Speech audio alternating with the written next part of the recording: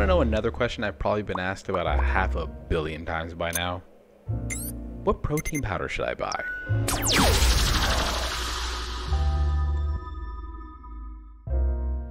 These days I feel uniquely qualified to answer this question thanks to the fact that I've been in this industry in some capacity since 2008, I'm lactose intolerant, I work at a supplement store, and I am beholden to absolutely nobody. Have you seen my subscriber count? Have you seen my follower count on Insta? Twitter? Who in their right mind would pay for that? So basically, you can rely on me to have metric shit tons of knowledge and experience that has been bought by nobody, because none of that matters to anyone who'd want to compromise my integrity with bags of cash. Let's get into it. But where do we start? With you, of course. I like to say, you aren't what you eat, you are what you absorb, which is from PN, I think. But the point remains that you need to absorb the nutrients from what you eat in order to benefit from it. Being intolerant of a food or something in the food will inherently compromise your ability to absorb the nutrients in it. But being allergic to any of the ingredients in something you eat would be a huge problem, aside from the lack of absorption.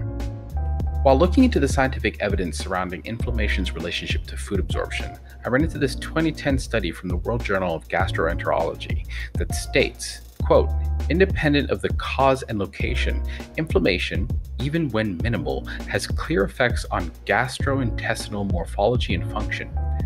These result in altered digestion, absorption, and barrier function, end quote. A legitimately shocking and worrying conclusion that has some frightening implications that we can discuss in the comments below, but not in this video. So, if you have an intolerance or allergy, a whole mess of proteins can be pulled from the list, just like that. For those of you who are lactose intolerant, I have some bad news. Protein manufacturers are actually not allowed to call protein powder lactose-free. I've gone looking for an official source as to why, but my best guess is that it's false advertising considering whey is a milk-based product and will always, no matter what you do to process it, contain some amount of lactose. That being said, some do contain a very small amount, such that a number of people can get away with drinking it without suffering any negative side effects. Other companies put in safeguards to assure that their product works for even more people with even more reliability by adding in lactase to help the remaining lactose in the protein powder break down during digestion. If you want to avoid that whole problem entirely, you can opt for a plant-based protein, an egg-based protein, or a beef-based protein.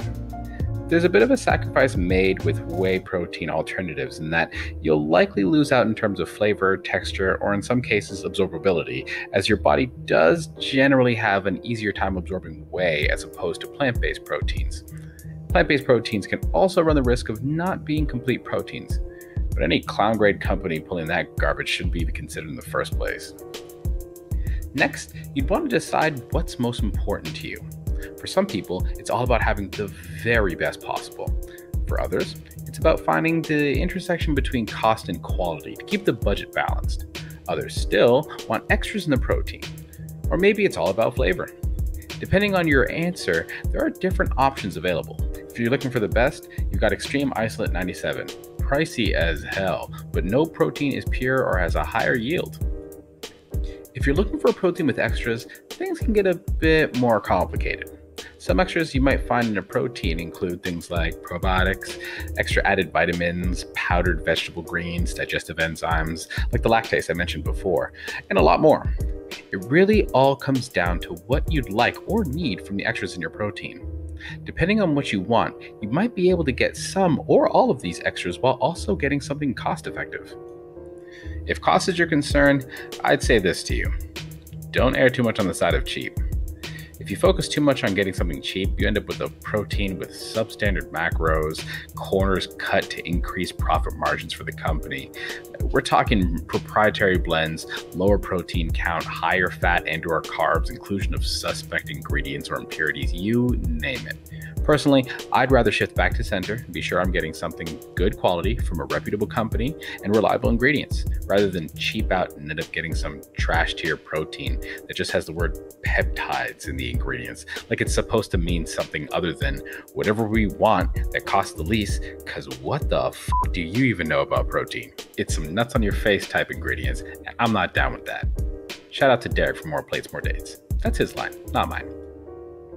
On the subject of cost, if you look at a tub of protein at around $100 and think it's too expensive, go home. You came to the supplement store to invest in your health, right? If so, then realize that this is an investment. Like any other investment, what you get out of it has everything to do with what you put into it. That little tub you probably looked at is stupid on a number of levels. 1, 2 of those tubs that you're looking at cost about as much or sometimes more than the bigger tub, and you're getting less, so you aren't saving yourself any money. 2, do you live in a f***ing box? A coffin? A locker? Okay, then you have space to keep a 5-pound tub of protein. Get out of here with that trash-ass excuse. 3, you can taste almost any protein at a good supplement store to find out if the flavor is up your alley. If they don't let you taste it or return it based on taste, don't shop there. Simple as that. 4, you're going to need to take this stuff frequently enough to easily justify the 5-pound tub in order to reach your fitness goals, unless you have an immaculate, super dialed in diet. Shut up. You don't have an immaculate diet. Stop that. It's a lie. You and I both know it's a lie. But I digress. Maybe you're looking for flavor. If so, you have some good options, some better than others, but it'll all come down to your tastes. Keep in mind how you'll be using the protein. I always ask people this because if they plan on using it in smoothies and the like, then I tell them to go vanilla. Vanilla will always blend well with other fruity, sweet flavors, but others might not. I like a good chocolate peanut butter flavor too, but I don't want that mixed with berries. That sounds horrible. Regardless, think about what flavors might fit into the I can drink this daily for 2 months category and go with the best fit, because you'll likely be drinking it for that long and that often. Lastly, purpose. There are a few types of protein worth mentioning when it comes to protein in a supplement store: isolate or hydrolyzed, concentrate, and gainers. Simply put, isolates are best for those looking to be as stripped down as possible with their choice, so it's only bringing protein to the table with as few carbs and fat involved to keep calories as low as possible. This lets you add protein to your diet easily without making a major impact on your caloric intake. Concentrates play well for those looking to bulk a little and don't care as much about calories or just would rather save the money. It also has lower protein per serving, higher fat, and higher carbs, which brings with it higher lactose, so be wary of that if it's an issue. Gainers are protein powders mixed with good sources of fat and carbs to create a protein-rich and calorically dense product to help those who need to increase their caloric intake to gain weight. So if you need to gain a bunch of weight, these can be very helpful for that purpose. Here's a list of products I'd suggest for each of the categories I've mentioned in this video so far.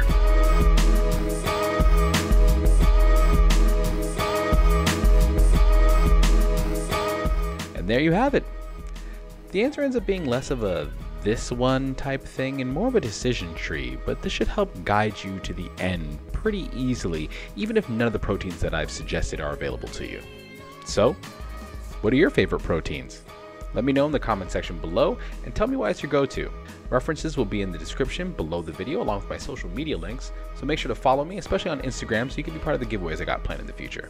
Also, like the video and subscribe to the channel, hit the little bell so you can be part of the galaxy and get notifications of all of our videos as soon as we drop them. And while I'm at it, don't forget to share this video with somebody who you know has a problem with this.